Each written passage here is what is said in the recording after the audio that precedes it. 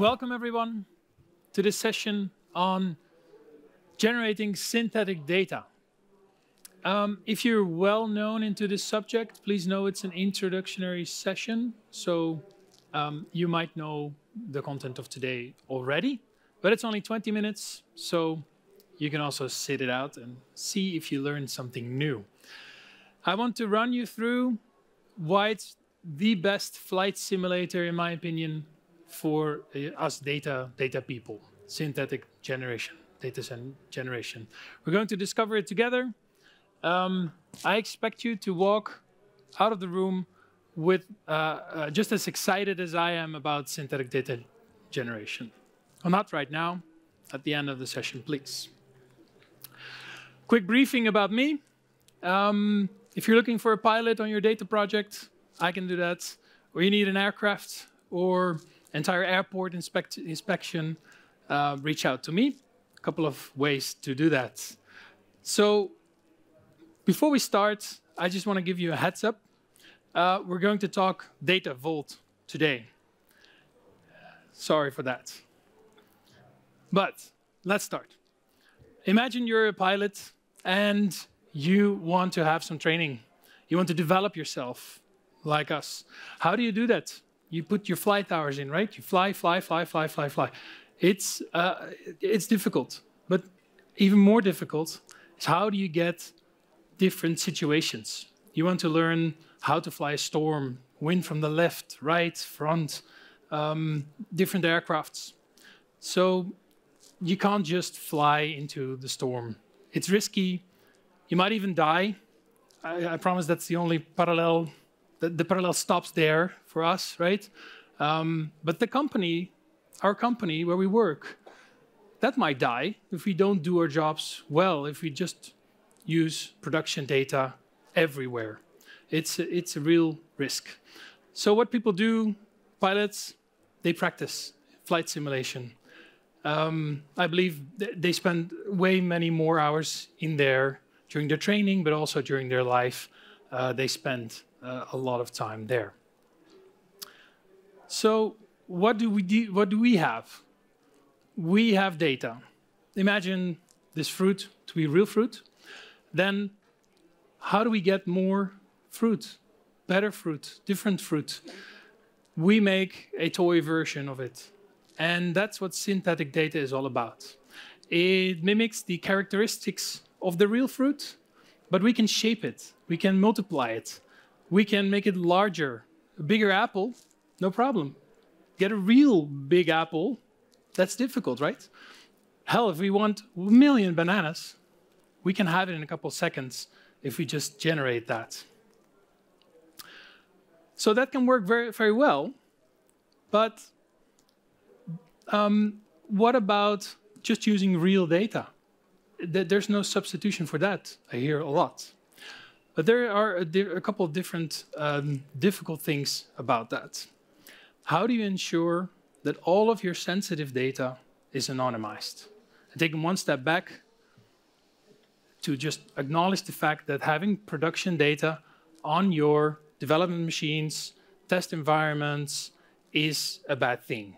I think we can all agree on that, but it's still a common reality that we just do that. And then a lot of companies have taken the step, it's a good, smart step, to anonymize their data. But there are a couple of difficult things about that.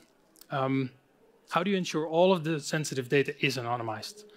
How do you ensure that it's impossible to revert this anonymization?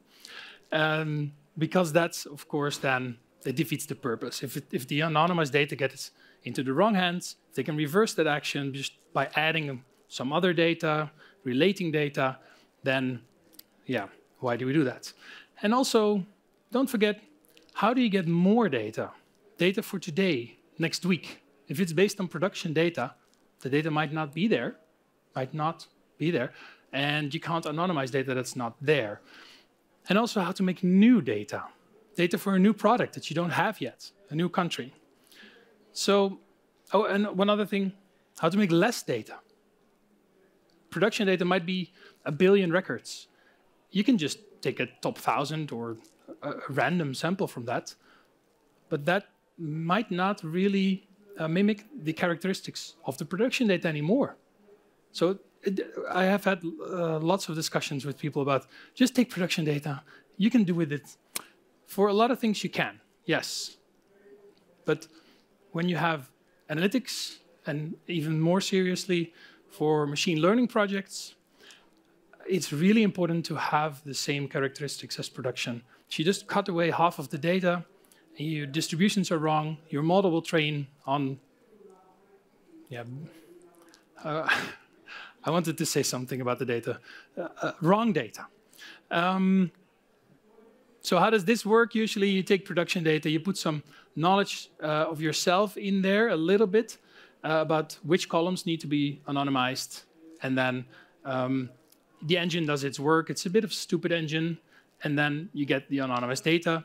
It's the same volume and shape as the production data. Another approach that people do, and it's not a bad approach, but it also has its downsides, is generating fake data, real dummy data, by using something like the Faker library. It's a really powerful library in Python, and it has versions and layers on top of it that you can also use. But the downside of this, it requires a lot of manual work. You have to spend weeks to tune it right, to verify if everything is in there, and then some more time. It requires also a lot of knowledge about what should be in the data. For some analytics reports, you might quickly get it done if you have the graph with your 10 bars and it looks okay. But for machine learning, the data needs, like I said, to be a lot better. So how do you get that? And it takes a really long time, also in lead time, to just iterate that process to get close to production data. So in this diagram, you see the fake data object is skewed, right? It's not similar to the production data.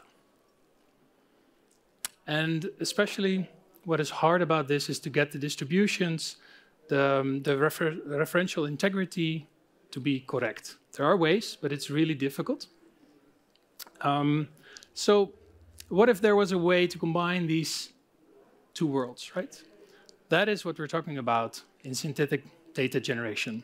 You take your production data, you take your knowledge about the data, you combine them in an engine that's a little bit smarter than the previous, more stupid engines, hence the little gears here, and then you end up with synthetic data that mimics your production data quite well. All right. If we put those side by side, we can see a little bit of the comparison about the definition, the purpose, and the characteristics of this. These three flavors. And I think the main thing I want to mention here is that the anonymized data has a risk in it. There's always a residual risk. And some companies really don't like that. They're not happy with that, so we need to do better. And also worth mentioning is that the fake approach might really work well for some software testing, some development of niche features. So don't put it all aside. It might be the best approach for that. And then synthetic data generation is, in my opinion, a really good balance between both of them. It overcomes the limitation of fake data while still having the characteristics of the production data. All right, so this summarizes a bit the need for synthetic data generation. We have still a fix for the privacy and security concerns. The data is still fake. You cannot relate back to your real events, your real data, your real customers, if you do it properly. I think there are still ways where this can happen. So please verify, verify, verify. But it's by nature this happens less often, and it bridges really well the gap in the underrepresented areas that you might have in your data. You can also just tweak it a little bit, saying, "Hey, I have this country and I only have one sales. And in your data, you want to have it, you want to have more, you tweak it a bit more, and then boom, you have a lot of clients suddenly there, and that's a nice thing. Then the last thing, I don't know, maybe you can raise your hand if you work in machine learning development. I don't expect a lot of people there. Some, yeah, great. That's what I expected. But please know that in this area of our field, it's really, really, really important that all of the distributions in the data are correct. That's why they usually say, I want all of the data, I want production data, don't give me anything else. And they're right. They can say that. But what we end up usually is that the lab of the data scientists ends up like this. All of the company data flows in there. Usually, a lot of people don't even know what's there. They have their back doors, their ways of grabbing the data. And once they have one finger, they take them all, and they want it daily, weekly. They want huge piles of data. And I understand that. It's the only way for them to do their job good until now, because we now have synthetic data generation.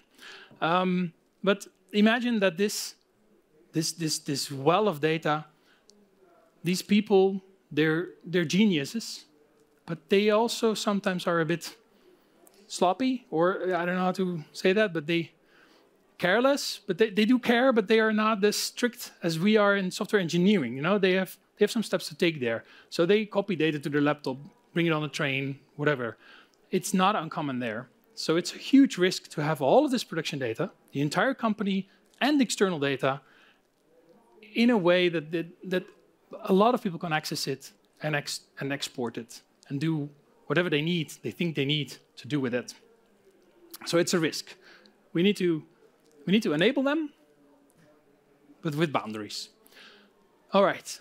So I envision that all of this data that we see in the future will be replaced with synthetic data. All right. Especially for machine learning, data science practices. Okay. Some applications and benefits of synthetic data generation. You might think about your own situation, and you already might think, hey, I can apply it to here, here, here. But let's take a look at some examples. We have, as I mentioned, software engineering, where it can be really interesting to have all of this data at hand and to be able to have data, lots of data, good quality, for something that does not happen in reality yet, because it's a new product, new feature, a new part of your website or app that you're extending. So that's really valuable. And as I said, to accelerate the machine learning, AI development, it's really crucial. And don't underestimate the data privacy regulatory reasons that organizations might have. If you're working in the financial sector, banking, insurance, it's highly regulated, and they don't take no for an answer regarding this and the access of data and how you treat your... All right, speed it up a bit. We have lots of algorithms and techniques that are being used underwater, under the hoods. I'll share the slides on Sessionize and on the website, but these are like 5 major types of classes that are being used. I don't know the details of all of them. You should neither. It's not necessary to know that.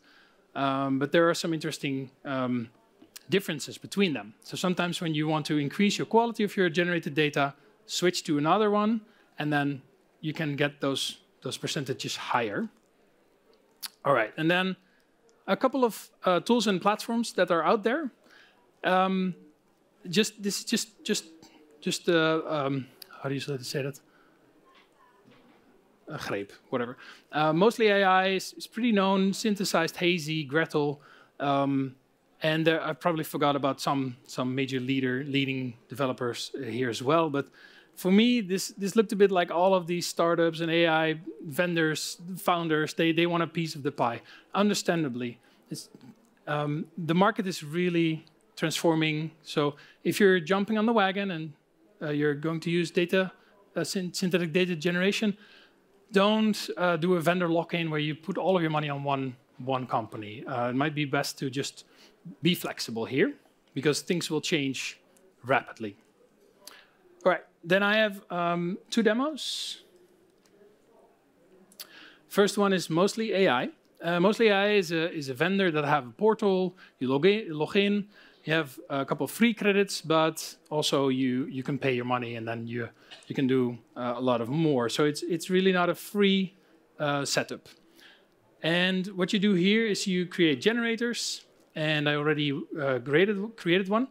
A generator is your model. It has learned your production data, and then it knows that's the generator. You can then use the generator to generate synthetic data sets. And for instance, here I have a Netflix demo. The overall accuracy is presented 91 point, wait.